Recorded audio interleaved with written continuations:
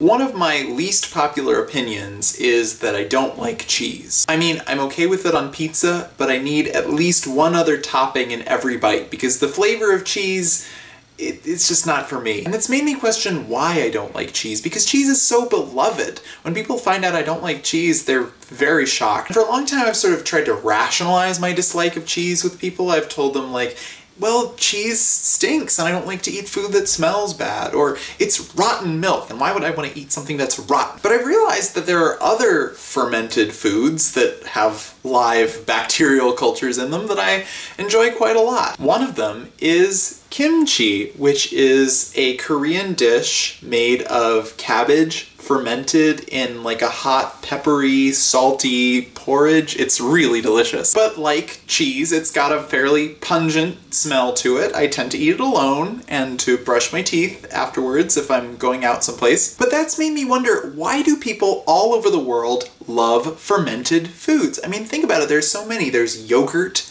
alcohol, which I'm kind of on the fence about, but lots of people love, sourdough bread, all these things that have live cultures growing in them. So after a very cursory Google search, I've discovered a few reasons why this might be the case. First of all, just out of necessity. I mean, like, you can't eat all your food while it's fresh. You gotta preserve it in some way, and before refrigeration there were only a few methods. You could dry it, cure it with salt or some other curing substance, or actively let it ferment and let stuff grow in it. Side note about our current obsession with fresh food. I think rotten food or spoiled food was never the ideal, but back in other periods of history, the fear of rotten or spoiled food was not as strong. Obviously they didn't know as much about germs back then, but there are lots of cookbooks from the 18th century that'll tell you how to spice your meat to flavor it in case the meat's gone off a little bit and you need to mask that yucky rotten taste. So finding creative ways to preserve food and keep it from becoming literal poison is one reason why I think people have grown to have a taste for fermented foods. Second of all,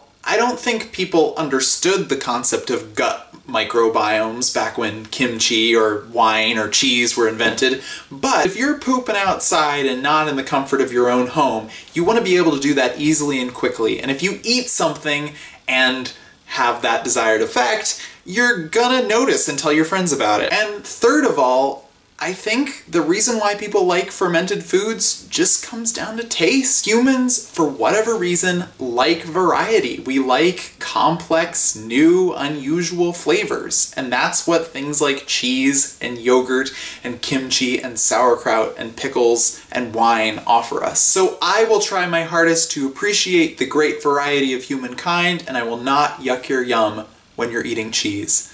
So please, try your hardest not to yuck my yum when I'm eating kimchi.